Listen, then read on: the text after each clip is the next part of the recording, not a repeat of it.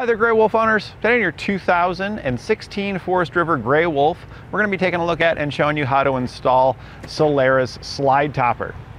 We are going to be using the 13-foot 1-inch model today, but I highly recommend you measure yours and choose the appropriate one, as they could potentially be a different size slide out on your Gray Wolf. So this is what our slide out looks like when it's installed. You can see here that with our slide out extended, our slide topper covers the entire top of it. Has a subtle angle to it to allow moisture to drain right off the top. The awning will prevent any debris from collecting on top of your slide out, and debris such as like pine needles, leaves, tree sap, small sticks and twigs, little acorn shells, all that stuff that can collect on top of here. Whenever you move your slide out in, if you don't clean that debris away, and even if you do clean like the large particles, there can still be smaller particles and that sap and stuff there that can deteriorate your seals and cause leaks down the line. By installing a slide topper like this, we can prevent all that debris from falling onto the top of our slide out, greatly minimizing any maintenance that we need to perform here and extending the life of the seals of our slide out. So I do highly recommend them for people, especially if you spend a lot of time out there at campsites where there's a real heavy foliage, a lot of trees. Those are the areas where this is really going to make a big difference, preventing on how much maintenance you have to do. If you don't have something like this and you go to those camp areas, I'd recommend getting out and cleaning this off every single time, cleaning your seals before you slide your slide out in to protect them. So that can be a pretty lengthy experience getting on top of here, cleaning this off and preparing it for your next trip. It can be quite exhausting. So to, again, minimize that, just add one of these onto your slide out, and you don't no longer have to worry about that. You could probably go several seasons before you need to get up here and take a look and clean it out again. We do also have different colors available, so if black's really not your style, you can get it in white as well. We also have replacement awning fabrics here at eTrailer, so if you do already have an existing slide out and maybe a large branch or something happened to fall and tear your slide topper, you can get replacements here, and they'll install right into the existing bracketry that you have. The one thing that I would consider when you're looking at these is definitely double check your measurements, making sure that you're getting the correct one for your motorhome, and then also make sure you add some butyl tape to your cart, because when you go to install this onto your RV or motorhome, you are going to have to run some fasteners directly into the walls here, and we want to make sure that no moisture can enter inside the vehicle, and we've got a lot of different widths and sizes of butyl tape, so you can get those to match up to your bracketry for your slide topper here. So now that we've covered some of the features of our slide topper, why don't you follow along with me and we'll show you how to get it installed. Now before you begin your installation, you want to make sure that you measure your slide out from edge to edge. So all the way from the edge that you see here, you'll hook it on there and stretch it all the way down and measure to the other side. Now I've already measured it. We got 153 inches for edge to edge for our slide out. And that's right at about 12 3/4 foot, so about 12 feet 8 inches roughly. So the awning that you want to choose for your slide topper, you do want to have it overhang the side just a little bit. That'll ensure that moisture and debris that's falling off of trees and stuff like that is not going to be able to get on top of your slide out. So you want to give yourself about 2.5 inches of excess on each side of overhang, and that'll put you in a really good spot for your awning to fit properly over your slide out and give you the proper coverage you're going to need to protect it. So we're going to be using a 13-foot and 1-inch from Solera here on ours. That's going to work out with our measurements, but you do want to make sure you take your measurements, because these trailers, they come in so many different floor plans. There's a lot of customization that you have options for when you go to get buy one. So your slide out could very well be a different size than another trailer that's still a Gray Wolf just like this, and it could be quite different. So it is important you do your measurements. So now we've got our measurements made. We've got our awning parts out here. We know which size we're going to be using. We do need to apply sealant to the back of these parts before we go to attach them to the side of our RV or trailer, because if you don't have any sealant there, all the screws you're going to run in, moisture can wick into those and damage your walls, internal components, wiring. There's a lot of stuff moisture could get down into to cause a lot of harm. So we're going to be applying it to the back. I've got a couple of different types of butyl tape here that we're going to be using. This one here is a bit thicker and it's a little bit more putty-like. And then this is actually specifically for RV walls. It's thinner material. It's a little bit wider, and it is designed for those RV walls. There's a little bit of Mylar in there, or Mylar backing here to make it peel off a little bit easier. So we'll be using this for the mounting plates here. The reason why we're using the RV, the thinner, is for flat surfaces. So if we'll take a quick look at the trailer here, at our wall, we can see that this is a pretty rough surface. It's very, there's just a lot of molds and designs in it, and the thinner butyl tape's not gonna seal very well against that surface. But these flat, smooth surfaces here, that RV wall butyl tape's gonna seal very nice, and it's not gonna protrude out too far. We're not gonna have a bunch of excess. So it's best to get the best type of butyl tape for the surfaces that you're working with. So we're gonna be using the thicker butyl tape for our railing that's gonna go across the top underneath the drip channel. But for our mounting plates, we're going to be mounting those actually right here onto the T-edge. You can mount it here on the inside, but I don't like, again, this mounting surface is just not really ideal. Even with the thicker butyl tape, it's really just not ideal to mount to this surface. So we're going to be putting our plates right here. So now we're just going to apply the butyl tape to the back of our components here.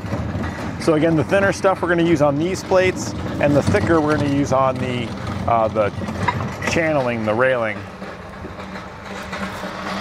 And we want to make sure we completely cover up all the screw holes. That's the most important part. So we're just applying this to the back. Run it all the way down. And we can trim off the excess. And I'm going to leave the backing on there for now. I'll peel this off right before we go to apply it to the side of our trailer here. So we're just going to get all these stuck up right just like this, and then we'll start mounting up our components. And then same with the other butyl tape here, we're going to apply this to the inside. This is also slightly thinner too as far as the width. It's thicker this way, but it's not quite as wide as the other tape, so it fits into our channeling.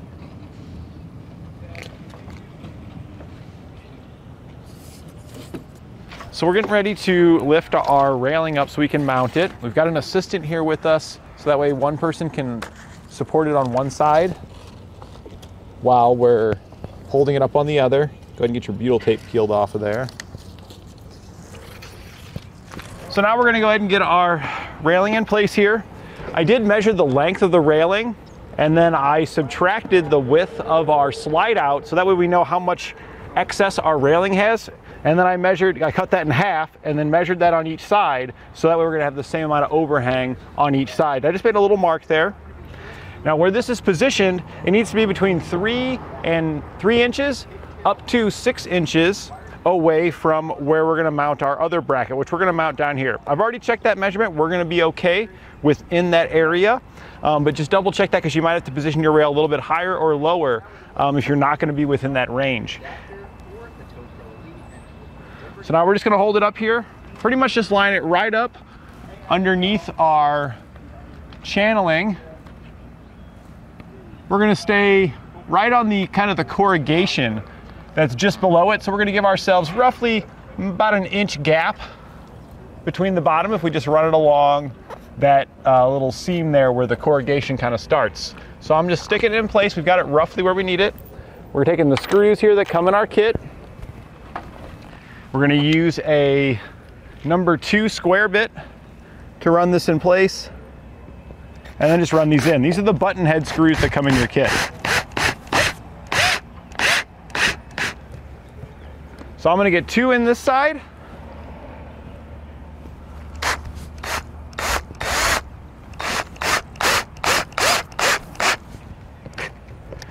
And then I'm just gonna go down to that side, and we're just gonna get 1 in there temporarily just to hold it up, so that way somebody doesn't have to be over there holding it the whole time. And then we're gonna come back to this side, and we're gonna run the screws in all the way down so we can get out any kind of spacing or anything like that. If your assistant is okay with hanging out though, then I recommend just running them straight down with one pass. That way there's no chance of having a bow or anything occur in the middle.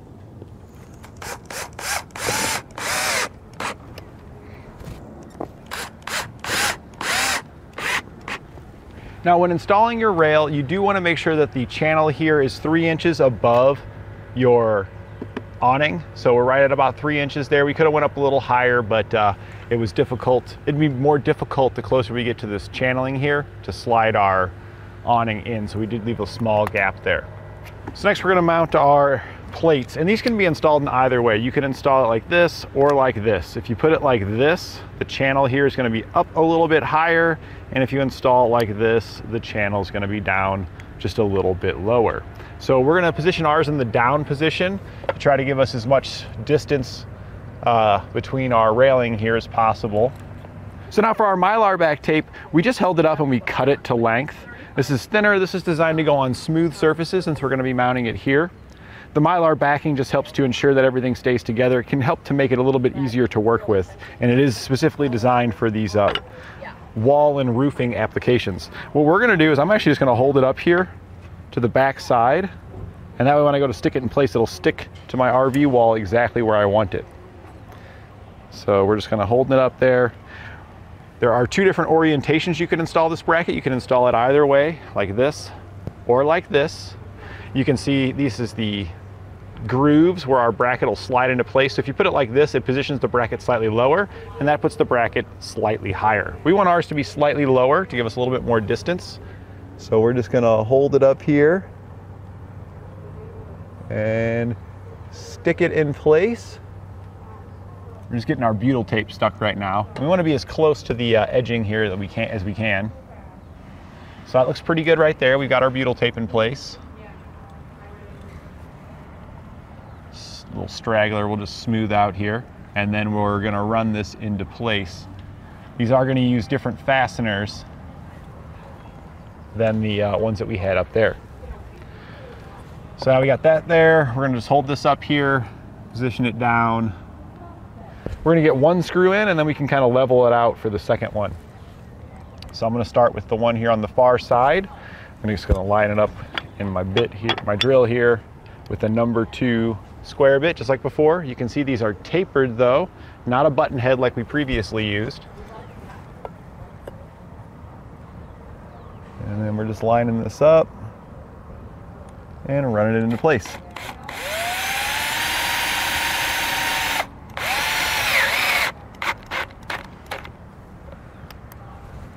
Okay, now we're just gonna make sure that it's true going across there. That looks good.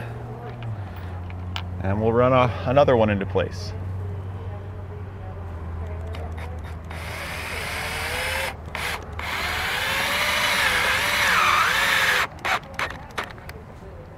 All right, that looks good. So now we're just gonna put the rest of our screws in. We got a total of 5. Once we get this run in, we're gonna head over to the other side of our motorhome. Our trailer here. And we're gonna run our bracket in the same way. Now we can go ahead and get our brackets slid into place. We're not gonna fully tighten them down or anything. We're just gonna get them up here. If we look at this bracket, the channels on the back, it actually has 2 sets of slides that'll slide into place. You got your top set and your lower set. The top set is often used if you're installing it like we are here onto the T-molding. The lower set is often used if you're installing it here below the T-molding, but that's not always the case. You want to make sure that your slide top has proper clearance, so when your slide out goes out, the top of the slide out does not drag the bottom of your new slide out, that your slide topper that you're adding on here. Otherwise you could rip the fabric. So we're going to start with the upper set since we're on the T-molding, but if we need to, we'll lift it up if we need to, if we're having clearance issues. So it just slides into place right onto there. You have a couple of set screws here. We're going to leave those loose for now so we can adjust those later. I'm going to go ahead and get the other side slid into place as well. So we went ahead and took our awning out of the wrapper, and this is the arms that are going to slide into those brackets that we just installed. If you look at the awning here, this little black piece here, that's for that railing that we installed that goes all the way across. That'll slide into that. So this piece here has a hole in one end. There's a hole in the top of your arm here on the end of your slide topper. And you also got a cap here. And if you look at the cap, there's a cutout. That cutout needs to be facing the hole, so it's going to go together kind of like that. And then we'll run a screw in to attach it. So this is going to slide into your awning line up the hole here with the hole in your awning. I actually prefer just to slide it past it. It's what I usually do. And then I take the cap, make sure you insert the cap appropriately. And then when you slide it back, the cap stops it to line up with your hole. And then we can use a Phillips bit to run the screw into place.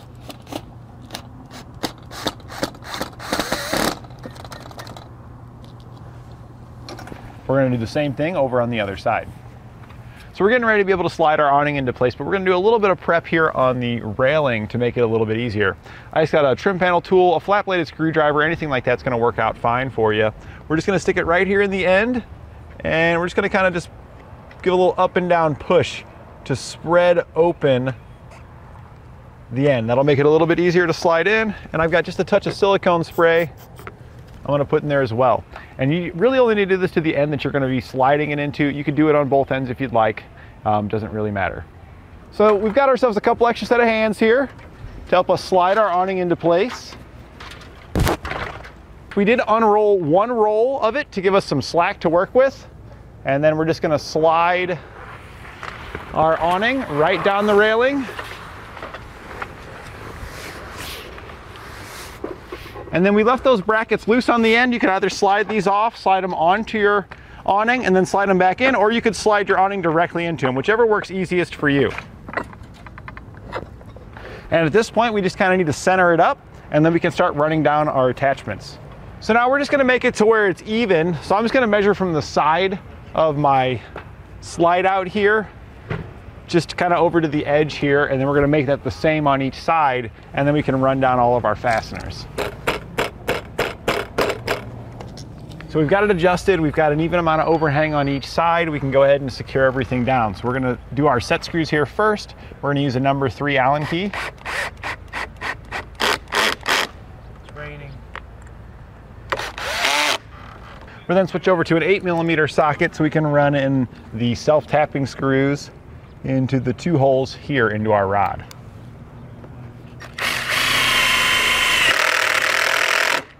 And we are going to push up ever so slightly on this.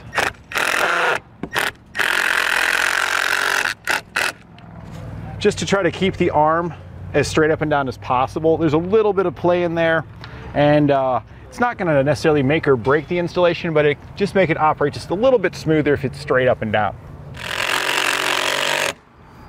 So now we're going to take the small screw that comes in your kit, little black screw. It's going to use a 1/4-inch socket. This is to secure the fabric into the railing here so it doesn't move around. We want to run this into the cord, and I like to go just inside of where the fabric is, maybe come in about a 1/4 inch or something like that. And that's where we're going to run it into place.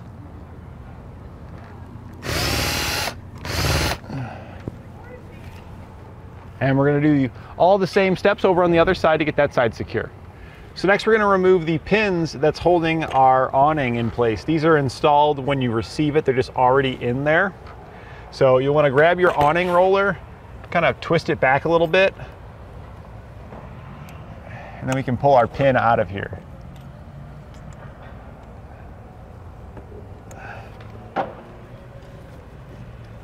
There we go. We got that one removed. So now we're going to head over to the other side and get that side removed. So I removed the second pin. Now I'm just going to gently let it roll itself back up. You really don't want to just let it go. All right, so this looks pretty good.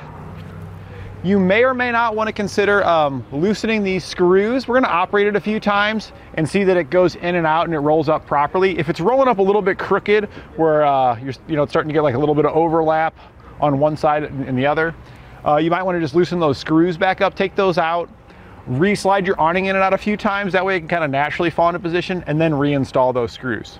So now we're just going to operate our slide out and verify that everything opens smoothly. And that completes our installation of Solera's slide topper on our 2016 Forest River Gray Wolf.